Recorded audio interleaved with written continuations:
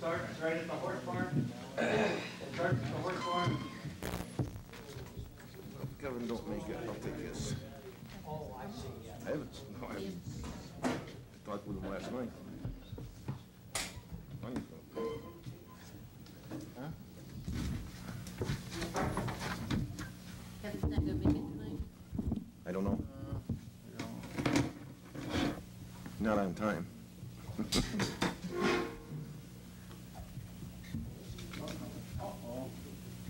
No, you can't see nothing. Lost an eyepiece here. It's kind of like that. Good weekend, everybody. He's good.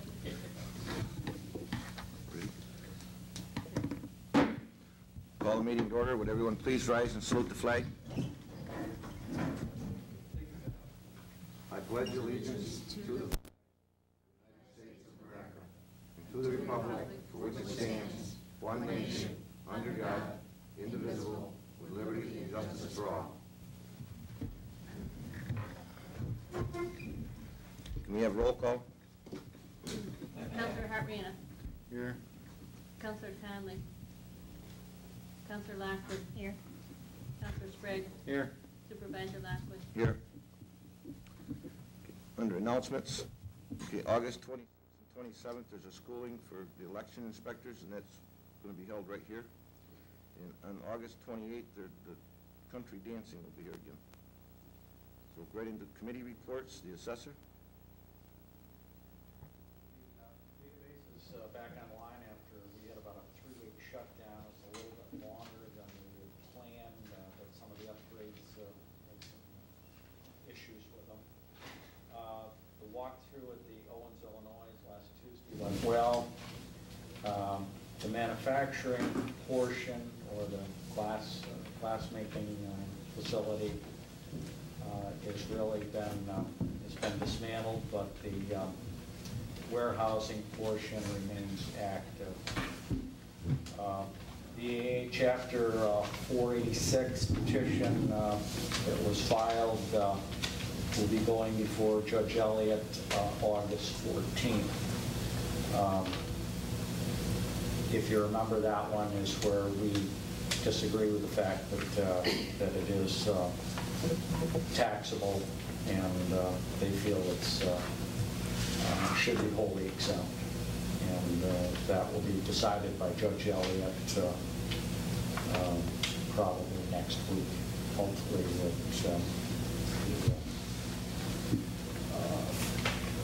work goes in the town's favor as not being an exempt property. As they're going as an educational, but we feel it's not educational.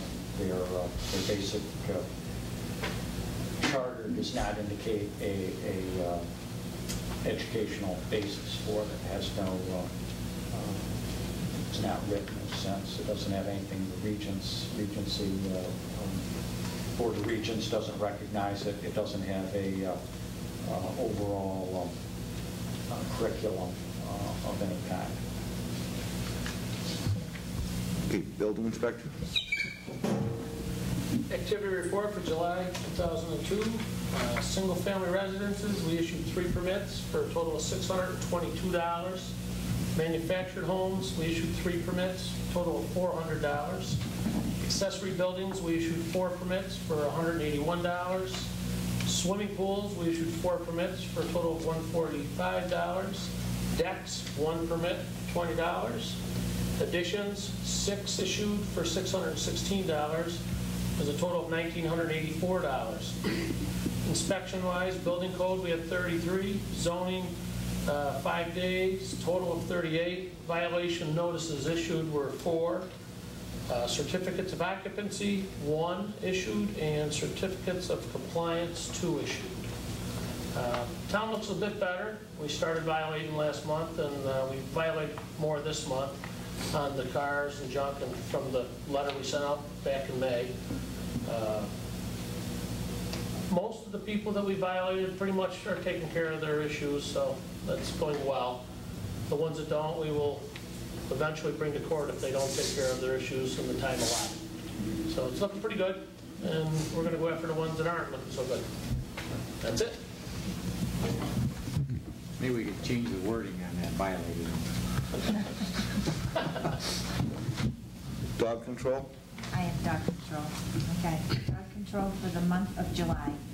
85 calls received, 10 dogs housed at the kennel this month, 6 dogs at the kennel this meeting, 1 dog adopted, 2 dogs redeemed, 8 dogs euthanized, 7 dogs reported lost, no dog bites, 500 total mileage traveled this month, no repairs at the kennel completed, and he put on the bottom that cages need to be fixed and the sink still needs to be fixed. And it's made out by Edward Smith. Okay, highway? Expenses for July 2002. Supplies and maintenance, $23,337.14. Payroll, $18,235. For a total of $41,572.14. The payroll hours as follows: 412 hours machinery repair, 76 hours on hauling, 20 hours on paving, 50 hours on tree work, 580 hours on drainage and culvert work, 112 hours on mowing, for a total of 1,250 hours. For the month of July, we used 253 gallons of gas, 1,164 gallons of diesel fuel. Historian?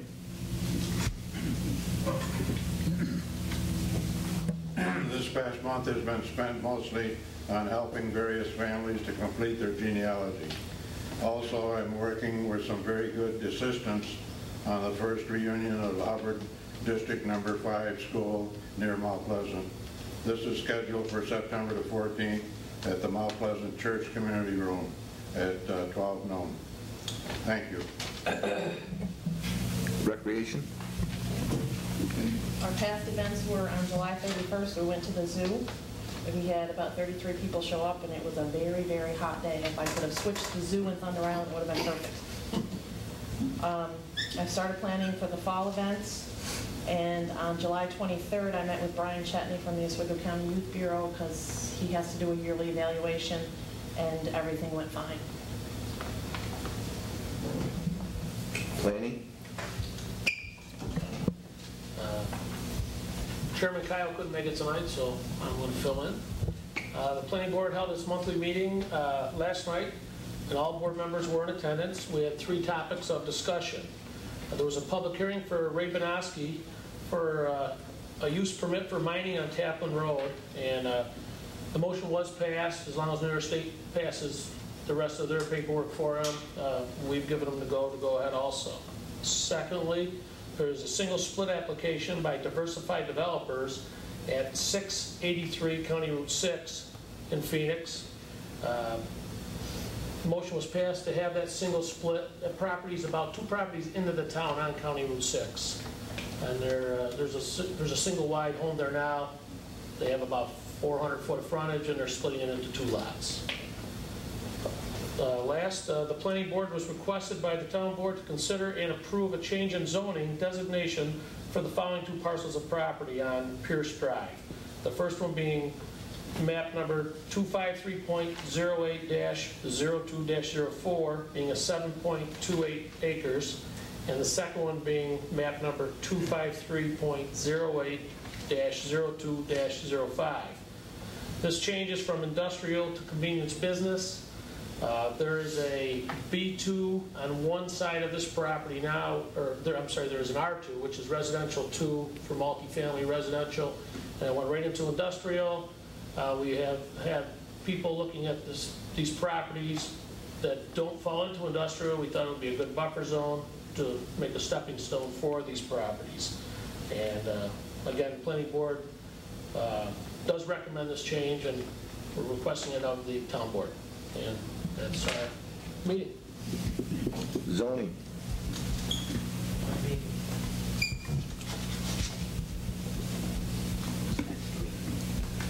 Okay, old business? Anyone? New business?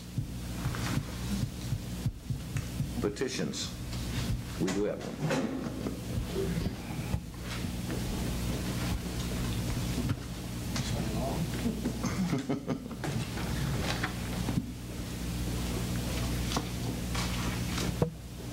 this is a petition asking also for that zone change. All right, that's the one that the planning board used last night. That's Okay. what was presented to the planning board. Okay, we'll go into our resolutions. Resolution 2002-86, approval of minutes. Move to approve the regular meeting. Move to approve the regular meeting minutes of July 11, 2002, having been previously distributed to the board for their review, and dispense with the reading of the minutes. I'll move it. I'll second it. Counselor Hartman. Yes. Counselor Conley. Yes. Counselor Lockwood. Yes. Counselor Sprague. Yes. Supervisor Lockwood. Yes.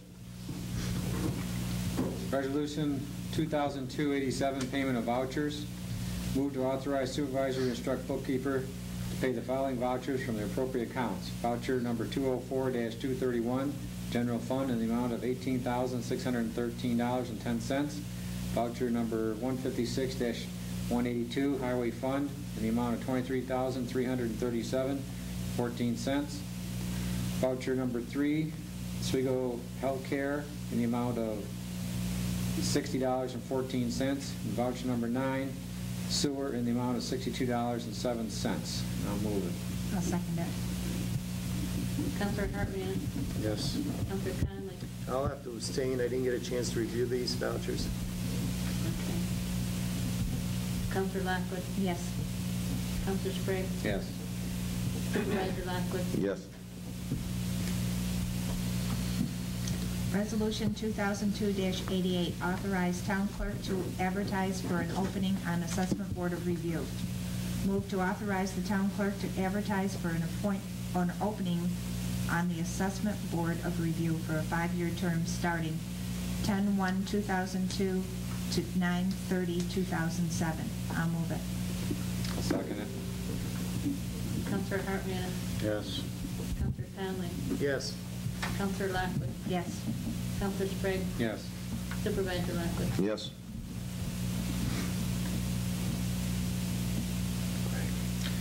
Resolution 2002-89, dog ordinance. Move to authorize the town clerk to advertise for a public hearing to update the changes in the dog ordinance. I move it. I'll second it. Counselor Hartman.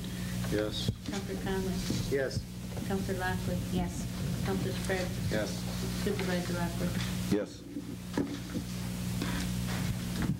Resolution 2002-90, transfer of funds. Move to authorize the supervisor to instruct the bookkeeper to transfer the following funds from capital machinery saving to DA 5130.2 in the amount of $26,058. I'll second it. Counselor Hartman. Yes. Counselor Conley. Yes. Counselor Lockwood. Yes. Counselor Sprague. Yes. Supervisor Lockwood. Yes. Resolution number 2002-91, liquor license for the BPOE 830. Move to authorize the Fulton BPOE 830, Fulton Elks, to remove the existing license from the city of Fulton and to operate and sell liquor for retail consumption on the premises, 57 Pierce Drive, as required by ABC Law number 64-2A. I'll move it. I'll second it. Counselor Hartman. Yes. Counselor Conley. Yes. Counselor Lockwood. Yes. Counselor Sprague. Yes. Supervisor Lockwood. Yes. Resolution 2002-92, zone change. Move to authorize the town clerk to advertise for a public hearing for a zone change on Pierce Drive. I'll move it. Second it. Counselor Hartman. Yes. Counselor Conley. Yes. Counselor Lockwood. Yes. Counselor Sprague. Yes. Supervisor Lockwood. Yes.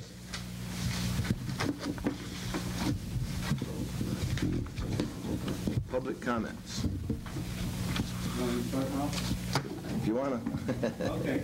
First of all, let's start with the dog ordinance that you just voted on. What changes do you what changes are you anticipating? Well, we're basically updating it because the one has been in there since the beginning of time. 79. We're getting nowheres as far as problems with dogs and people not licensing them because right now the best the judge can find anybody for a dog is like, what, $10?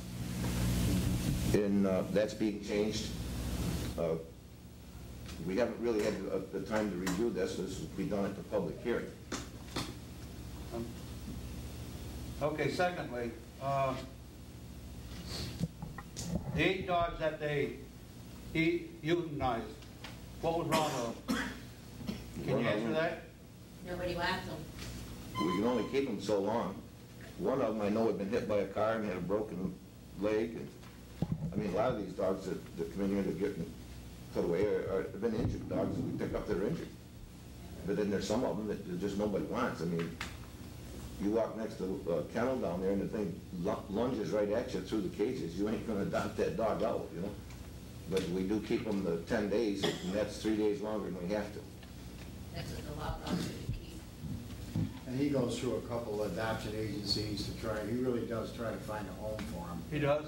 Euthanasia is the last option that, you know, we're just not keeping them for. Well, the reason why you asked, I mean, there's got to be somebody in the town, something like me. I'll steal a dog before I put him to sleep. And that's what I've done. Were you the guy that broke in down there? No. Are you admitting I didn't to that? steal any of We your are dogs. looking for it.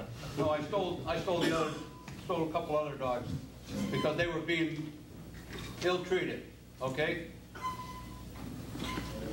I'll say it. I don't care. If they want to arrest me, let them arrest me. Thirdly, going up and down Kingdom Road, County Route 53, you name it, Broadway Road, call it whatever you want. The engineers or the surveyors are now marking out for the water line from Scriba. That's the one that we were talking about, the supply, Kingdom Road. Okay, what is the results as of today that you guys have heard? I haven't heard nothing today, but we have the engineering report is done. We just haven't received it back yet. We got notification that has been completed. Okay, because I was hoping that the engineer would be here tonight to find out what their time frame was on starting to mark out our area. I mean, they've already got that area marked out. But I don't even think they're going to start that this year. I don't know, it seems like they're running ahead of schedule then. Way ahead. Way ahead, is right. So, CNS Engineers, and ask for Mr. Pinto. He's the one that did all the engineering study. He probably give you all the information you want. well, how do you get a hold of them? CNS Engineers. I can give you a phone number. Okay. Because right now, I'm not the only one on my road. This is my You know fourth. that. This is my 4th load of water already, and that's not including what the other people have gotten. And I think we're going to have a tough time this year. I think, I know. And I'm looking to start pushing somebody to see if we can't get that thing going. It takes time to get a water district fund. A long time. Well, I don't think there was any anticipation of having water there this year. oh, I know that. Anticipation is next summer. I'm looking towards October next year, 2003. That's what I'm looking at. And I'm hoping that that's pretty much on schedule, or whatever you want to call it. Because the neighbors are really, you know, I mean, the whole town of Volney is hurting anyway. But since Scriba's already marking their areas out, and they've got the map on where the lines are coming from and going to, I was just wondering where our map is if we got one. Supposedly we have a report, a study done on it. That's what I mean, they've had their maps drawn out for this project for years. We seen them when we was down there this spring. They have maps drawn out for the entire town of Scriba. And all they do is just update that map and go on with the next project. Okay, then the last question I got is for our illustrious leader here, Building Inspector, Code Enforcement. Next to the Boots Club, the trailer that sits there. Okay, is that legally set in there? next to the Moose Club? Not familiar with the trailer. Okay. Well, if that's a R1 zone, then what's the trailer doing in there? How long has it been there? I don't know. There are many trailers in R1 zones. If they've been there for a number of years. They're grandfathered in, I understand that, but And you can also update, just by going through planning, they can update and put another trailer in if they have a trailer and improving it. Nothing's come through. These are referring to the portage. Oh, you're talking across the street. yeah. There's been a violation issued to them, and they've been in touch with us. They're supposed to come in to go over it, and they haven't done that yet. The owner of the property did call me today to leave a message saying he was trying to get a hold of me. What about the garbage in that area? On that particular trailer, Yeah. I haven't been down into the property. When I violated it, I saw it from the road, and we violated it on that. Okay, then, this is, I gotta do it, but, these houses that are abandoned or up for sale or whatever, and their grasses are hay, whatever, up to 3 foot, 4 foot high.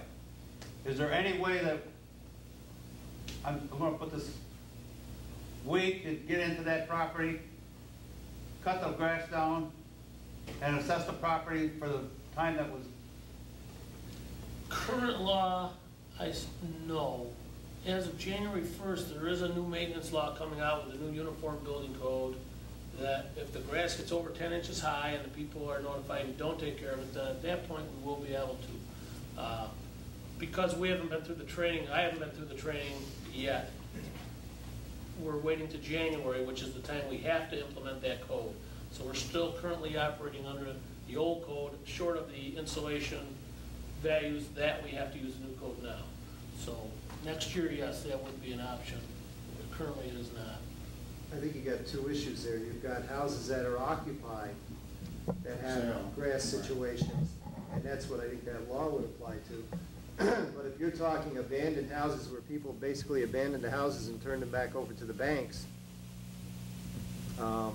unless they are sold, I don't know how the town would be able to cover the cost of maintaining them in the meantime, because the people are basically, which we do have a lot of those, you're right, I see them, they're abandoned and they're basically returned to the banks, and the bank's gonna look to try to get rid of them. We can attach those costs to the tax rolls per that new code once we implement it.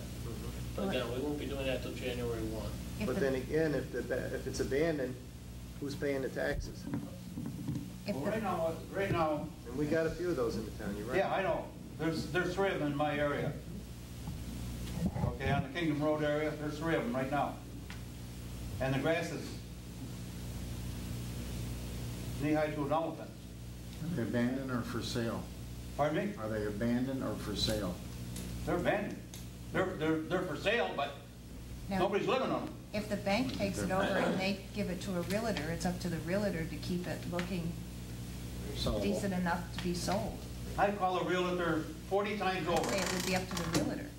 I've called them time and time again. And they don't want to know nothing. They don't want to sell it very good. So that's why I'm bringing it up now. If we could do something and then assess the property. If I had an actual name of who it was, I'd be glad to write them a letter and ask them to at least go in and cut Well, the maybe Dominic can lawn. give you where it is, and you can find out who Or the if you give realtor an exact is. location, then I can try to look it up and find out who it is. But yeah, Okay. I mean, we feel it's an issue also if it's too long and it's near, especially if it's near a property where somebody is living. If it's just in a stretch of land where nobody is, it's really not a real concern of ours. Well, the one right next door to me, I've called them up in a liquor pool. I mean, I'm getting snakes, and if I start getting rats, watch it, because I won't do it. But they're coming on the prowl right straight through that property right now. If it did get rats, there is a procedure we could take. So in that case, you call me and we can act on that. Okay. You're not driving them all out, are you? I'll start pulling out the revolver, I'll tell you. I'm not wasting no time. Fresh meat for supper, right? Anyone else under public comment?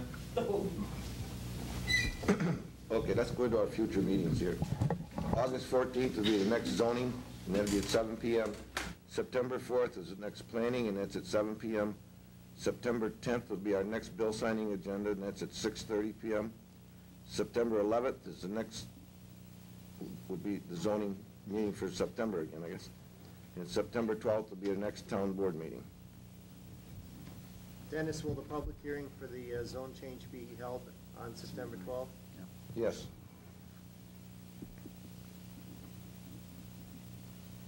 In fact, there will be 2 public hearings on that night. What's the other one? The zone change and the dog ordinance.